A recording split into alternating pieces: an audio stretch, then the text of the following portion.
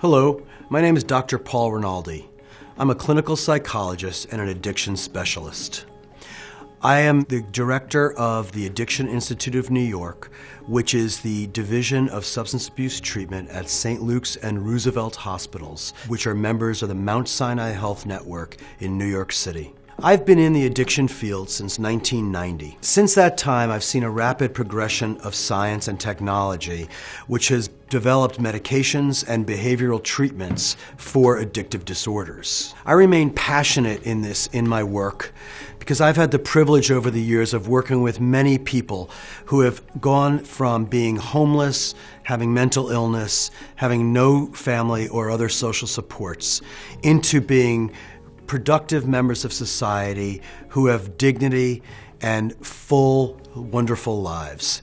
Again, I say that's a privilege because people let me into their lives and allow me to work with them over the course of sometimes years and work with them to help them achieve their goals.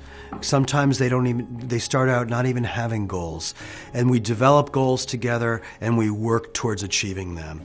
And that's a great honor, it's a great privilege, and it's something that I intend to continue to dedicate my career to. If you'd like to learn more about me and the services provided at the Addiction Institute of New York, please visit www.addictioninstitutenewyork.org. I hope the viewers of this Howcast series on alcohol can feel empowered to help themselves or help their loved ones take action to get the help that they need and that they deserve.